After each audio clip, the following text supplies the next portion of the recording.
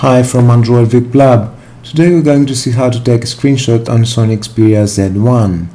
So it's really easy to take a screenshot on your Sony Xperia Z1. Just press this power button and the volume down button, which is over here. So let's say that you are here and you want a screenshot. You press the power button and the volume down button at the same time. This is a screenshot.